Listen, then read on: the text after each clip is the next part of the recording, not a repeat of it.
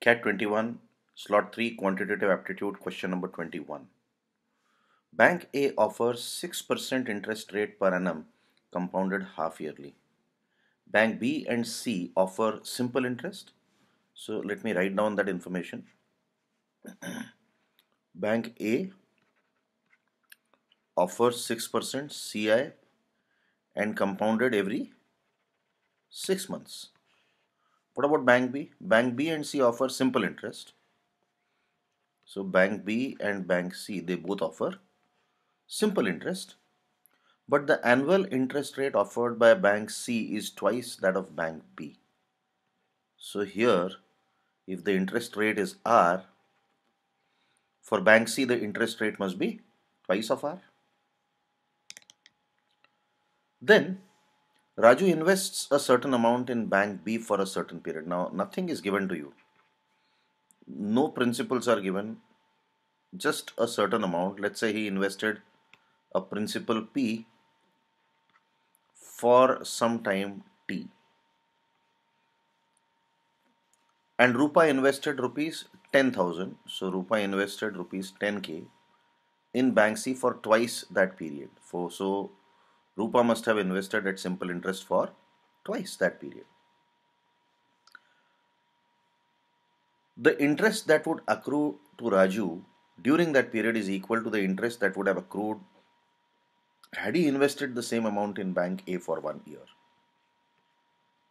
So let us try to find out what is the effective interest rate that Raju would earn if he invested the same amount of money, let's say the amount earned by Raju after 1 year, principal into 1.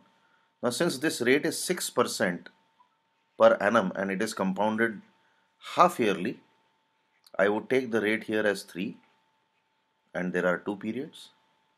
So, amount must be principal multiplied by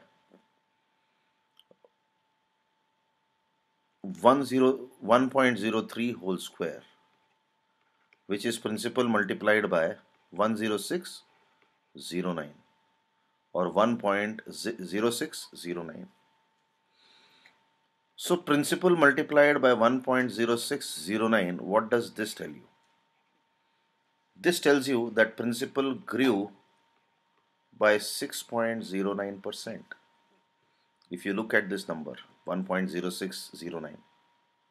So principal grew by 6.09%. So had Raju invested this amount in Bank A, his interest, effective interest would be 6.09%. So this is another way of telling you that Raju's rate of interest is 6.09.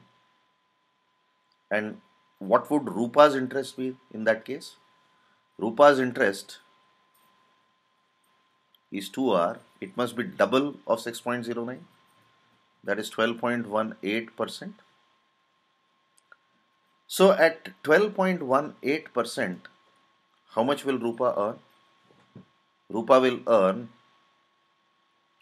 10,000 into 12.18%, which is 1218. But since Rupa has invested the money for twice the period, we'll say that she will earn twice this amount. So we'll have to multiply Rupa's effective interest by 2 because she has invested in twice the period. So 2436. So what is the interest accrued in INR to Rupa? 2436, which must be your answer. Now this question is not difficult.